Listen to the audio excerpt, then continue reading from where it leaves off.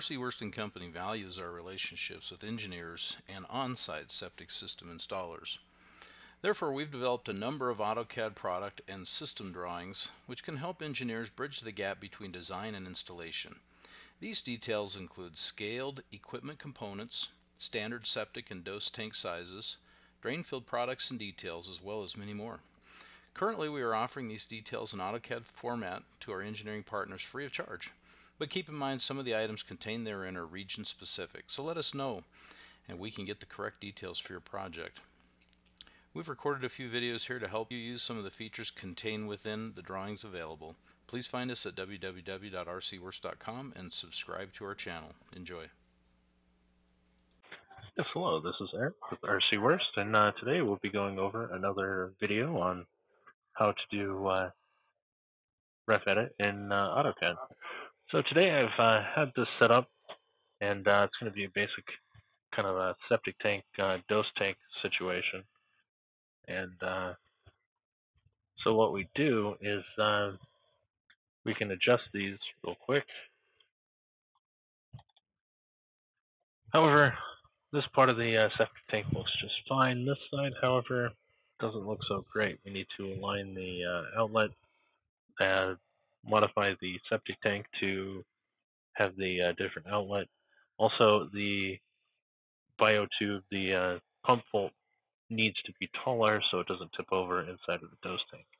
Also, floats need to be adjusted. There's quite a bit of work to be done. So let's get that going real quick. As you can see, this dynamic block doesn't really seem too dynamic. It's not really giving us any real options on what to do. So with that, go to our trusty friend, the ref edit.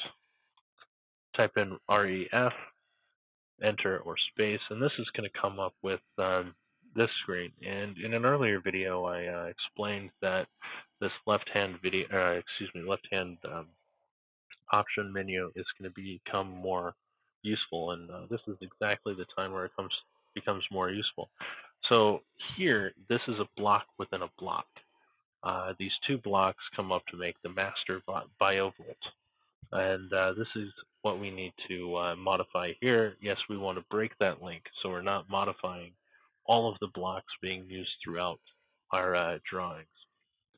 And so now, as you click on these, far more options are coming up.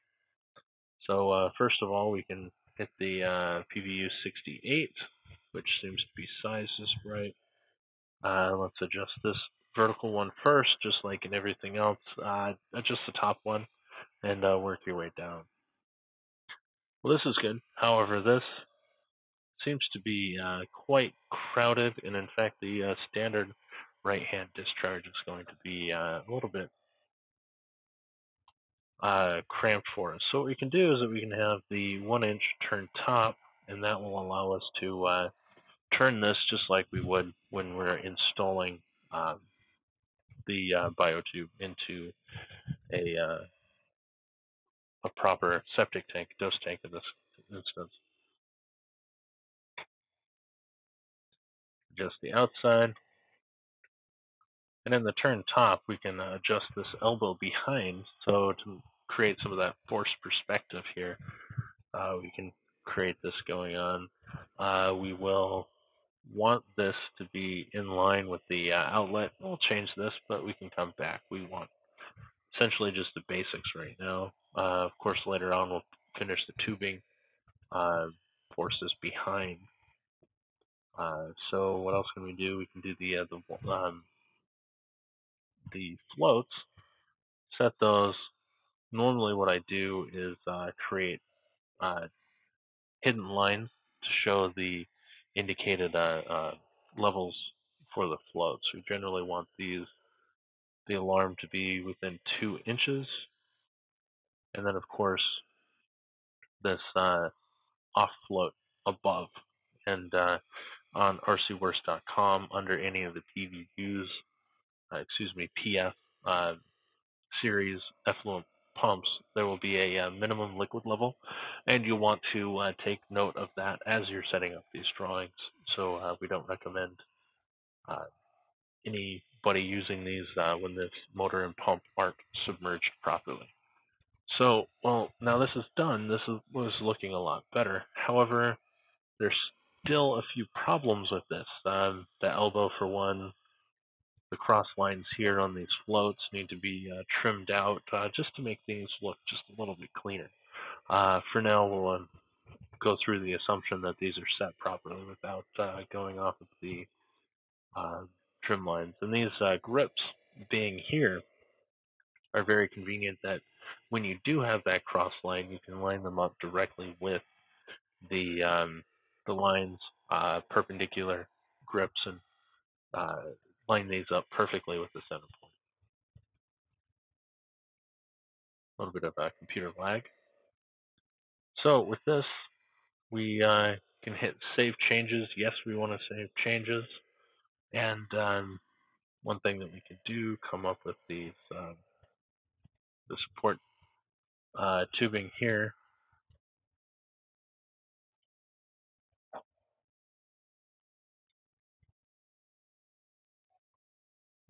Artistic interpretations here. I want that to be offset just a bit. There we go. And of course, the other one will be hidden, so we'll repeat that command.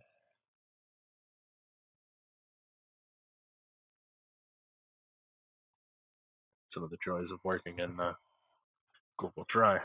Any warnings come up? Let's clean this up just a little bit. All right, well, that looks pretty good. So now, to clean things up, we do the ref edit again. Click on this, and this time we'll be doing the Arango High Head, the one of the sub blocks within this. And yes, we want to break that link. So now, as it stands, the parent block, the master BioVault, has a broken link. It is its own entity now. And now we just broke the Arango High Head link, so now it's its own entity at the moment.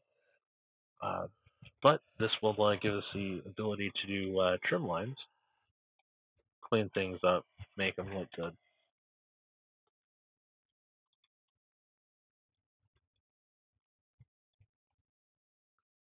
And for that, this is complete. Save changes. Yes, we want to save changes. Now we can do a ref edit again and do it on this BioVault.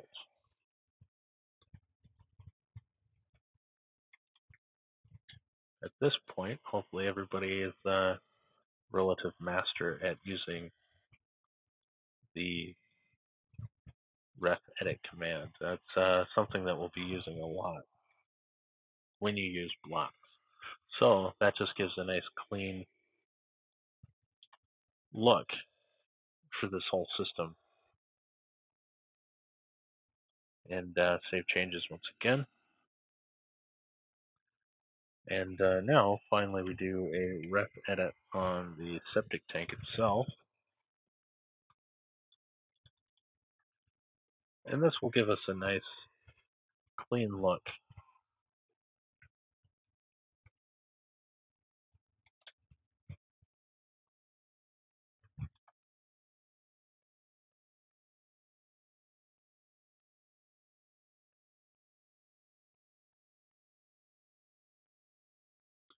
Being careful not to delete our concrete hat. Looks like it survived.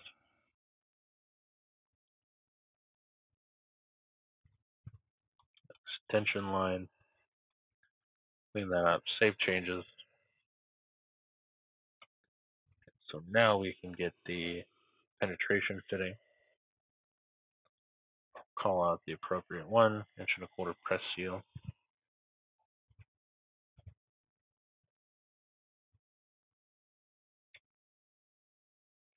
There we have it. So here we can go forward, do a ref edit here, have the finish grade with this one of the far more simple and effective blocks that we have is just the common dirt. And so this, you want to line that grip with where you want the edge to be it on the left or the right side. with this side being we want it at the left. Well, this has really been set up for the minimum distance between the offsets on the riser tubes. Show you here. Set that up, and then the distances are a lot better. On this side, admittedly, it was a little bit misaligned.